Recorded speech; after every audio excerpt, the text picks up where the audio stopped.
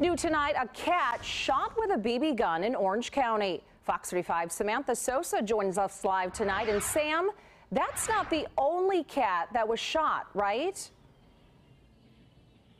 Right, Luann. There have been reports of other injured cats recently, and neighbors want to know how and why this is happening.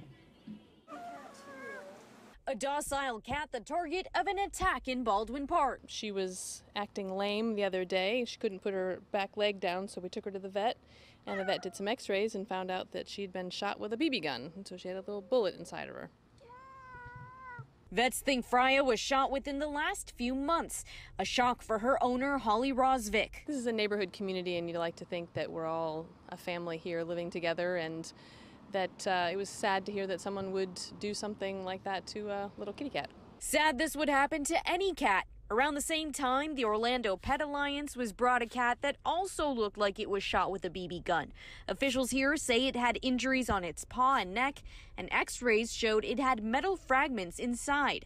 They don't know whether the attacks are by the same person. Freya's family with this message. Whether it's a child with a BB gun, parents need to be aware of what their kids are doing, and if it's someone who doesn't like cats, just put out some, deterrent if you don't want the cat coming around, and they'll stay away. But there's neighborhood cats, and we all have to get along together.